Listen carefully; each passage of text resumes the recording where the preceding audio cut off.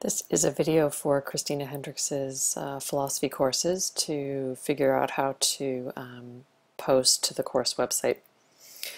So the first thing you need to do is to go to the UBC Blogs site and basically create an account if you don't have one already. So that is up here, http blogs.ubc.ca, and you'll get some page like this. And the first thing you need to do is log in with your CWL.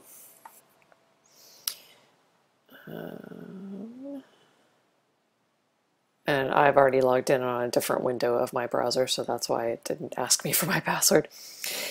And what you'll need to do, I'm not sure exactly what yours is going to look like because I've had an account for a while, but you will need to go up here to where it says Howdy Christina, or Howdy whatever your name is, and go to Edit Profile, because that's going to be your account information. You can choose your color scheme, you know, all that kind of stuff. But so the more important stuff is down here with your name. You'll want to put things into first and last name and nickname that you eventually will want to be able to choose under display name publicly as. So what shows up here in this list is whatever's up here. So if you want to create a pseudonym for posting to the course as one of the options for keeping your posts public but making them not attached to your names, what you would do is put your pseudonym probably in this field. Nickname is just the easiest place to put it. And then under display name publicly as, choose that pseudonym. Okay. Then you have to put in your email. You can put in other stuff if you want to. I have not done that. This is where you can change your password to a new one, but it's certainly much easier just to use your CWL. Okay, so once you've done that, then you go to our website, blogs.ubc.ca/phil230, and up here in this menu button, go to the right, and there's a thing that says click here to add yourself as an author to the site. Well, I can't do that because I'm already an author on the site. So yours should have some kind of button that says click here to add, you know, yourself or whatever. It's also going to ask you for a password, and that's just to keep people who are not in the class from posting on the site, and I'm going to send that password over email. So I'm not going to put it on this video, which will be public. That wouldn't be useful as a password. So once you get the password, you click here.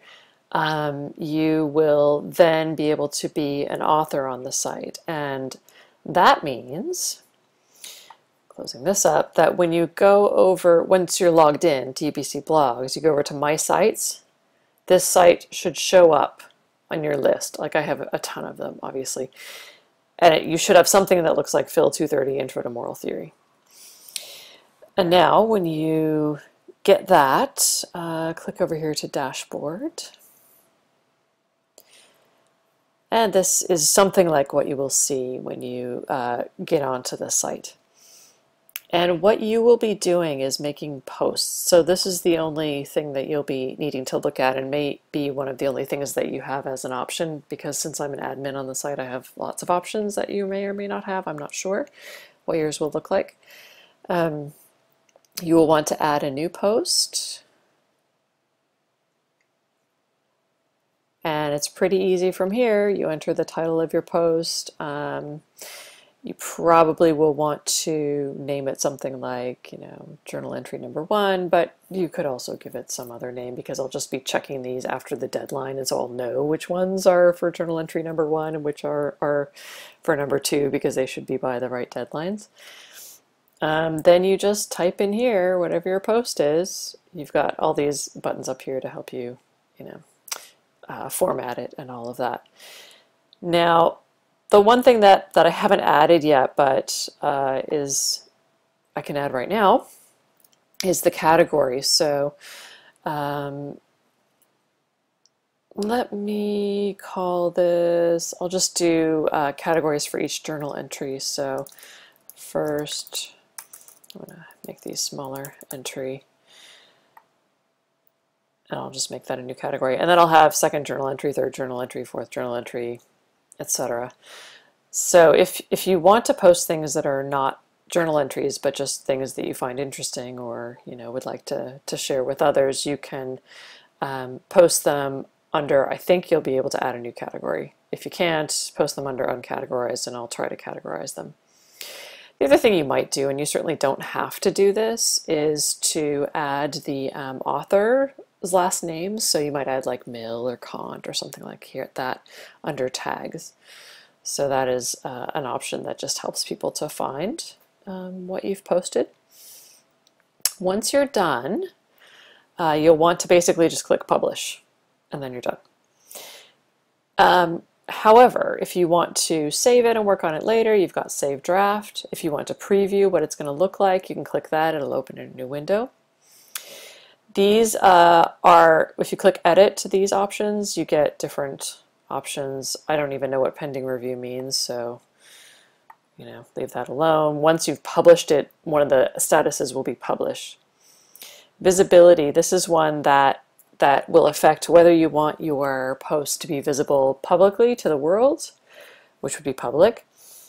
Do you want them password protected? You could do that. Now, I will give you the same email, the same password that you need to log into the site to begin with will be the same password to see the posts, just to make life easier. And you would need to put that password in here so that everyone else in the class can see it. Otherwise, no one will be able to read your post because it's password protected. Like I think I can, and probably Serben can, the TA, but other than that, no one else will be able to. If you make your own password, that is an option. The easier way to do that is just to click private, because private means private to you and me and the TA, and nobody else can read it. So you've got public to the world, you've got password protected using the class password, which allows everybody else in the class to read it but no one else, and then private, which is just you and me and the TA. And then you click cancel, then you click OK, but I'm going to click cancel because I'm not doing anything. You can ask it to, actually I don't know if you have that option. You may or may not have that option to publish immediately or to wait for later. I'm not sure, so I'll just kind of leave that alone. And other than that, that's really the only thing you need to know. Hit publish, and you'll get this little message up here that says post created, and you'll be able to view it. There'll be a link to view post, and where those will show up on the site is under journal posts. Right now there's I think, yeah, the only thing that's there is announcements, because I can't easily find a way to make this page do only your journal posts and not all of the blog posts on the site, which include announcements. So there may be some announcements in there until I figure out how to distinguish those two things more easily. And that should be it. If things do not work as I have said, feel free to email me, c.hendricks@ubc.ca, and if I need to, I'll re-record this if I've said something incorrect. All right, goodbye.